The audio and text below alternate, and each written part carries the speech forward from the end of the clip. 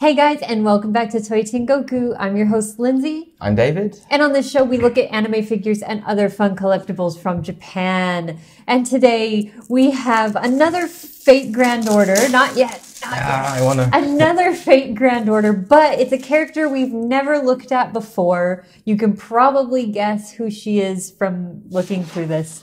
But David's going to rip it off so you can see. She's been waiting eagerly this whole time. There she is. So, this is a Saber, but it's not the Saber. This is Frankenstein. Now, I'll talk a little bit more about this when we do the close-up, but this is the beach version of the Saber Class servant Frankenstein by Max Factory, and is quite a nice figure. Cool. I love the coloring and stuff. But anyways, I'll save that talk for later. So why don't we just crack her open, because we're clearly both eager to look at it. So once again, this is from Fate Grand Order. This is Saber Class Servant Frankenstein, and I mentioned earlier that she's kind of different, and it's not just the beach clothes, the bikini, whatever. It's that she's normally a Berserker Class servant. Yeah. So when she's got her Berserker Class outfit on, it looks kind of like a wedding dress. It's a white dress. I think it's Bride of Frankenstein or something like that. Because they're all historical, right? Right. Or, I mean, not that Frankenstein's real. No, but based off something. Some of them are fictional, some are historical. But anyways, so when she's in her Saber Class servant outfit, she's got this nice bikini on, and this is from the Dead Heat Summer Race event from the game. So those are always fun. Like, I'm playing Grand Blue Fantasy right now, so I really enjoy seeing like the characters in their Christmas outfits or whatnot. Oh yeah. You know, getting to see a different side of them. So let's crack her open. So typically these bases are pretty plain, but this one has a lot of detail. I mean, like, the sand has a really nice texture. There's a little shading on it here, not much otherwise, but that's fine. The most impressive part is the ocean. I mean, look at those waves. They did this frosty white color on the tips. All of my figures have got just the basic bitch type of black color. This is awesome. Yeah, this is great. I mean, obviously, if you have prize figures, they're just going to be white or something. Sure. All right. Let's see how easy she is to put on the base. I did it. They're metal pegs, right? So you think they would be like a smooth slide in, but they're not. You got to find the exact right angle to put them in, because it's like a square shape, not a circle. Yeah, to stop you from rotating it. Yeah. Anyways, got it on. Don't put it on too hard. You've got to take this apart. Yeah. There are clear pegs down here. It kind of hides the metal a bit. So it doesn't look too bad. I mean, it doesn't stand out so much, especially against the ocean part. All right. So next up is the giant weapon. Oh, is this two parts, or you've got to put it together? It's probably because it goes through her hand. So, like, it fits right here. But she's got to hold it in her hand. Not the hand you think, but the sleeved hand.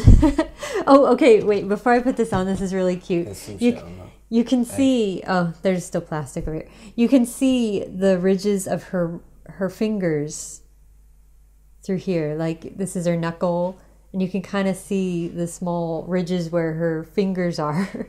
That's a really nice detail. All right, so now I have her fully assembled. So there is the full figure. Very nice, very nice. I'll do a close-up in a sec. One of my favorite things about it is the juxtaposition between how soft her colors are on her outfit and how, like, metallic this looks behind her. Like, you know, it's very soft over here, and then you know, I don't even know what this weapon is. Yeah, it's harsh. Is that no? It's amazing. But yeah, they did a really good job making this look metallic, especially the red part here. So she also has some really nice metallic parts on her body as well, including this giant horn on her head. which looks pretty cool because you don't see a lot of characters with this kind of feature, as well as the bolt-like things on her ears. Now, if you're talking about the Berserker Frankenstein, she does not have the horn in her first form. It comes in later forms. But for the Saber Class Frankenstein, this is how she looks in her first ascension form. In her stage 1 form, I mean. Like, this is like top to bottom how the stage 1 form looks. Her later forms actually don't have the jacket, and I'll show that to you real quick. So like this is stage 2. I actually like stage 1 the best. And then stage 3 is just like ribbons. I'm surprised they didn't do the ribbons one.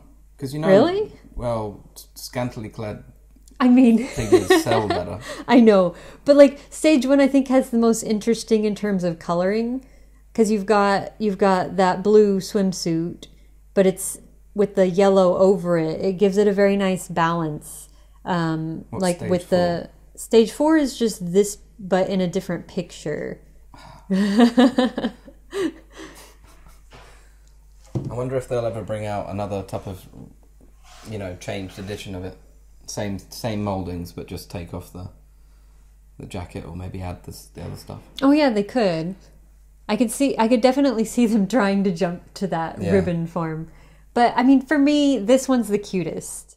Just this jacket is so cute, and it adds a lot of detail to it that she wouldn't have if it were just the ribbons around her. Like, this is so cute how you can see her arm peeking through the sleeves. I also just love, one of my favorite things, I'm not a pervert, I promise, is the stomach. You said this before. I know, it's because I really like it. Like, I love how you can see the muscles of the stomach. It's so soft. But yeah, there's just very subtle shading in here to kind of put more emphasis on where her bone structure is and the muscles, and I just think it looks really nice.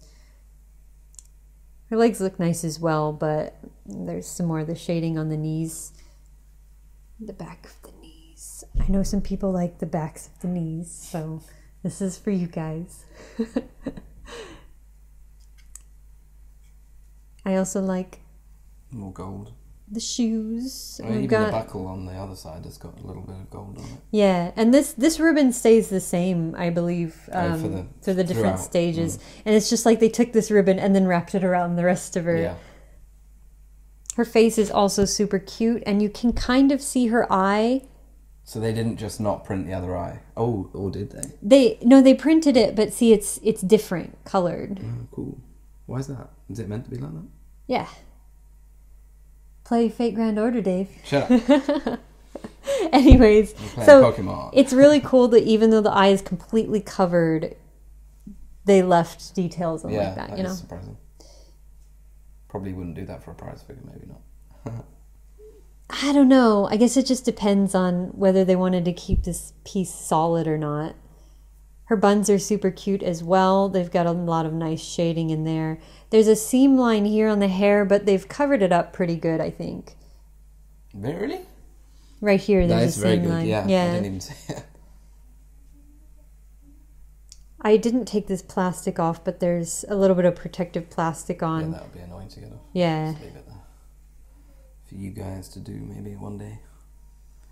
Maybe. Unless it just sits on my desk. All right. So that about wraps it up. Sweet. Take it away, Dave.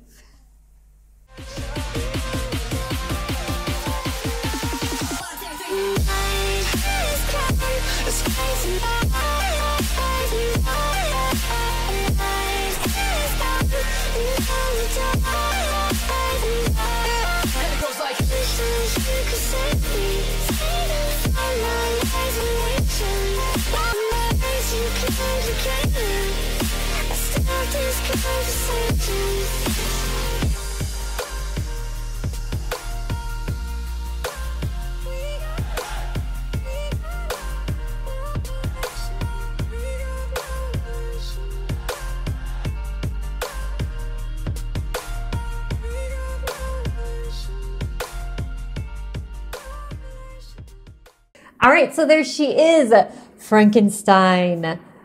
What do you think? I like the colours a lot. Me too. I love pinks anyways, but the pink and the pastels look really nice. We're just saying it reminds me of Rem. It does, it does. From ReZero. Yeah, with kind of one eye covered a bit. Yeah. And the short hair. I mean, she has it in buns, but you know what I mean. Anyways, so I hope you enjoyed it. Tell us what you think about her in the comments. We'd love to hear from you. Yep. And before we go, I have 2 winners with me. One is for Bring Art Sephiroth, and the other is for the Dororo Annie Memories rubber straps that I showed with Anna last time. So, first up, Bring Art Sephiroth. The winner from HobbyLink TV is Dorian, who said, absolutely gorgeous design. I hope I can get one to give a nice surprise to my friend on Christmas. Cool. Well, I don't know if David can get it to you by Christmas, but we'll try. Well, if you contact me, I will actually do it on that day. So if you contact me, say tomorrow, tomorrow for you guys, not for me. But yeah, I will do it. It could happen. It's a little unlikely. I send by it. Well, email, so. it depends on how big the item is too, true. Right? Anyways, but yeah, we will contact you. But if you want it as quickly as possible, contact him first. Support@HLJ.com. Yeah. Ask for David. All right. So would it work at David@HLJ.com? I think it would. It would go to my email. Is it Dave or David? David. Okay. So that too. Yeah. Whatever's easiest for you. All right, next one. This is for the Dororo rubber straps. And the winner is also from HobbyLink TV. So that one got a few lucky spins off on our what do you call it? Random number generator. Anyways, this one goes to Castoff 20, who I think... Familiar. Have they won before? I have the whole list here. I think they've won on Gunpla TV before, but not... Comment every time I've seen that name a lot. Because I wrote it down after I did it, and then Todd was like, that name sounds familiar. Well, we read off Todd voice comments as well. Yes. So I think this is their first time on HobbyLink TV, so congratulations. And they said, wow, so excited for an HLJ made exclusive. They look so cute. You've done a great job designing them, Lindsay. Thank you so much. I may just get a couple to add to my next order, or maybe I'll win. Oops. Maybe we shouldn't have let him win. Yeah, true. We could have gotten a sale. Get another pack and give it to a friend. Right. Christmas. Well, anyways, congratulations. And again, we will contact you, or if you want them quickly, you can contact David first. Congratulations, Lindsay, for being able to read this out. I printed it in size 0 font. Super tiny. Also, I mentioned last time, if you want an autograph, I'll do it, but I was kind of half joking, so just no pressure if you don't want it. We can... You get my autograph too, because I'm the guy who sends it off. Yeah. I was just jealous because David puts an autograph on every one of them. Anyways, we are not doing a giveaway this time. You might have noticed from the banner. But we're saving this for later. Hey. Yeah. So, anyways... I hope you guys enjoyed the episode, and if you liked this video, be sure to hit that like button and always subscribe and hit the bell if you want notifications for our newest content. We'll be happy to hear from you if you'd like to leave a comment too. So yep, always reply, so ask questions. Yes. See you again next time. Yep. See ya.